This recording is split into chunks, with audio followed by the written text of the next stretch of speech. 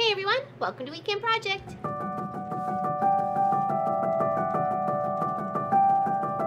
Thank you for joining us today.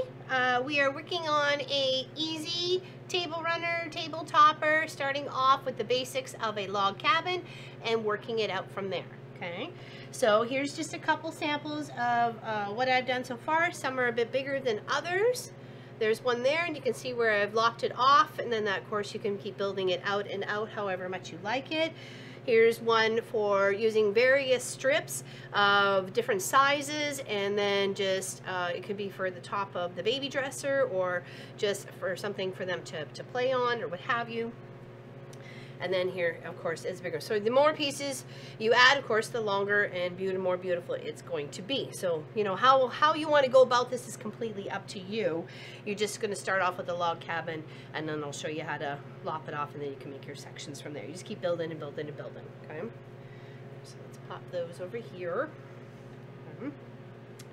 So I have a 5-inch square by 5-inch square of fabric for my center. You can choose whatever color you like, maybe even something that was embroidered. That would be kind of nice too.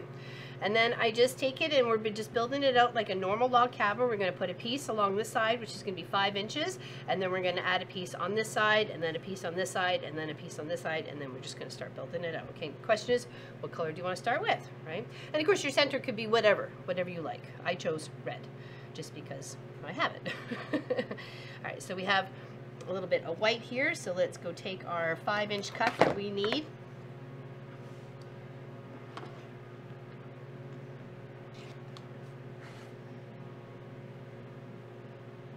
Just making sure 1, 2, 3, 4, 5. Yep, comes over. So that's going to go on that side. And we're just going to flip it, and then so we have our 5-inch square here, and then we're going to add a white strip to the top, and then we're going to add another white strip to the side. So we want to work on 2 sides and then another color on the other 2 sides as we're working along. Okay, so just take it and put it in the machine. Just using white regular cotton thread for this.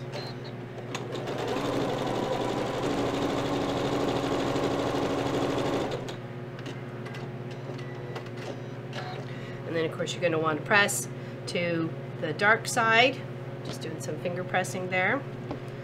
And then you want to take and make sure you got your next piece of what size it's going to be. So we want 7 inches. So here, count over 7. And then this piece goes on this side just like that as we're building a log cabin. And then our next piece would go this way, and then our next piece will go that way.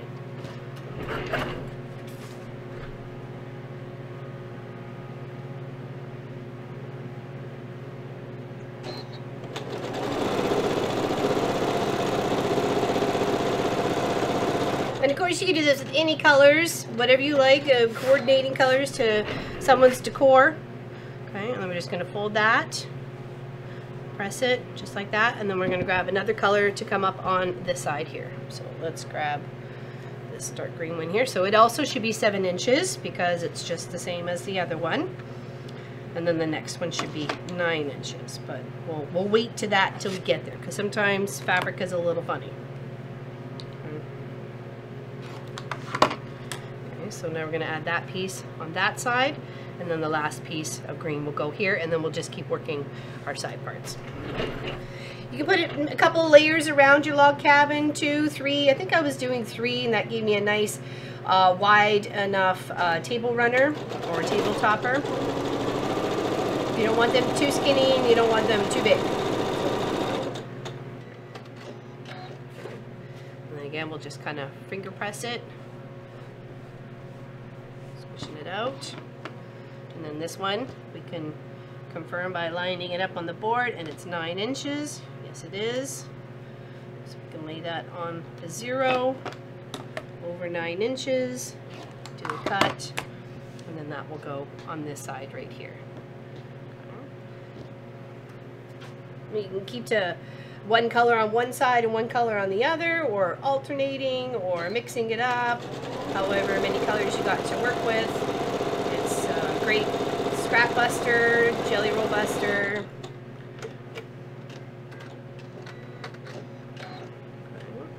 So that's one round for a log cabin, and then we just keep working our pieces here. So I think I'm going to choose to do a red piece over on this side. Let's choose this pretty with the gold. So again, this would be a 9-inch piece. So we know that already, right? Confirming, yes, 9-inch piece. And then this piece on this side should be 11. Okay.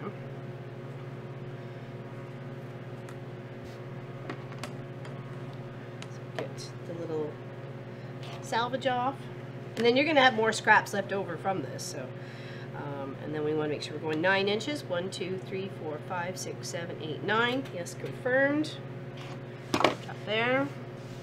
And then put that up on that side.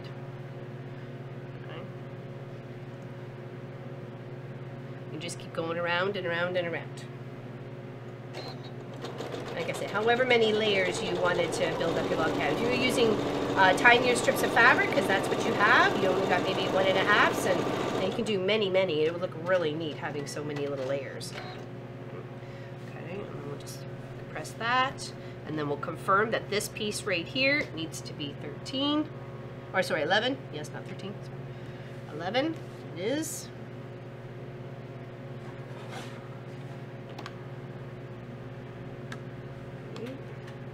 11, and that will go on this side.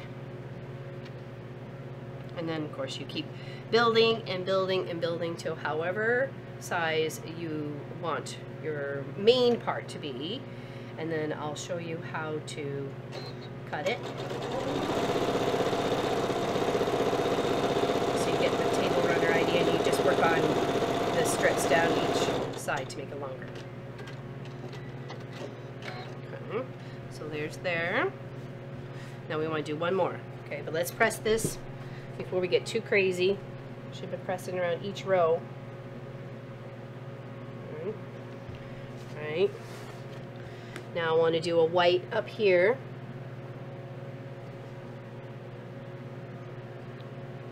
And of course we know this one's got to be 11. So I need an 11-inch and a 13-inch, approximately. And then I'll show you how to cut it after we get this row done. This will just be a two row version. So that's 11, right? And then we'll need a 13.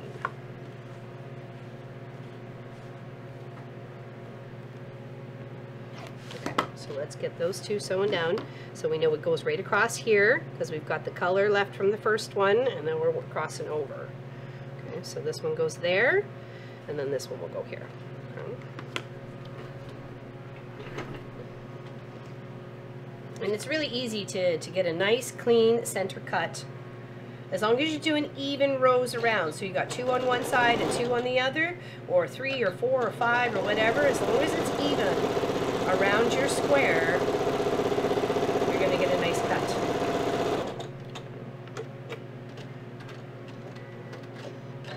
Right, now we're just going to press that to this way because it's the darks.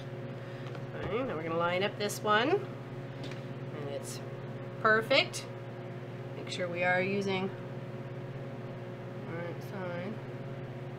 Oh, there we go. White on whites are always confusing.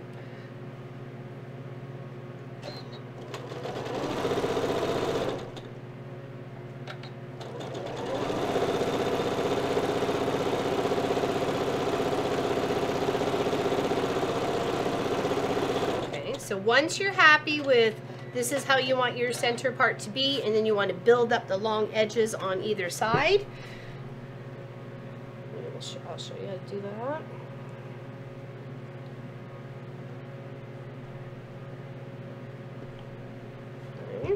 Okay, so you're going to need space on your board as well as your ruler.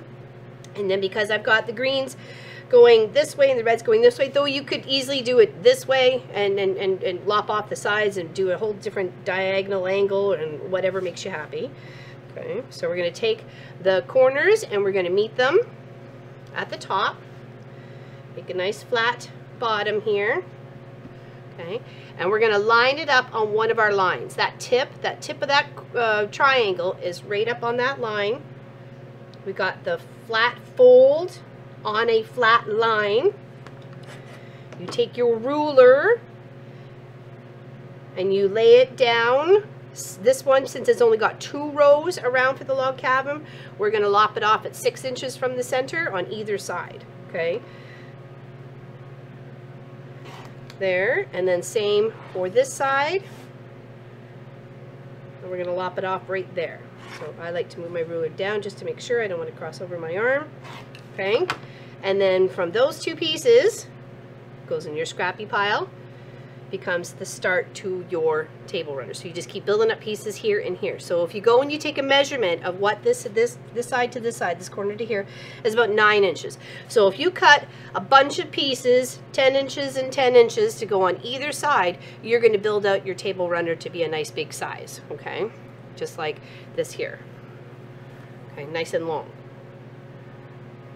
If you go 3 around like I did on this one, you're going to end up with about 8 inches on either side of the line, your center line to cut, okay?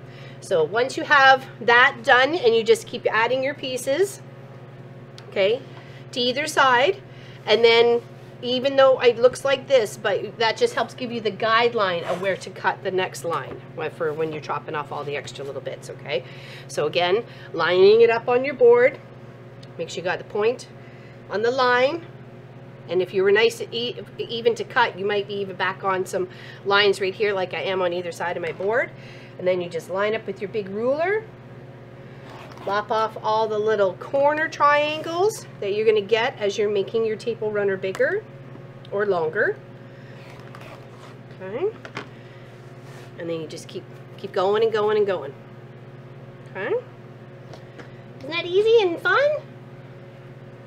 And you got lovely little gifts to give away or decorate your own house. Like I said, if you got a decor, certain color decor going on, you can make a lovely gift for somebody.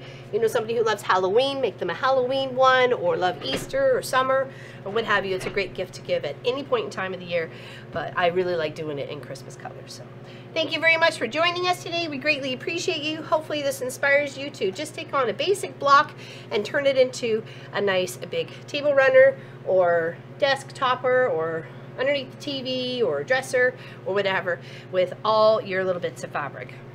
Be encouraged by what you have. Use what you got. Take care, everybody. Merry Christmas to you and your family. If you can join us tomorrow, Saturday at 1 p.m. Eastern, which is Christmas Eve here for December 24th, 2022. We'll be hanging out here in the quilt shop for a little bit, as well as New Year's Eve. Yeah, so hope to see you then. Okay, take care. Big hugs.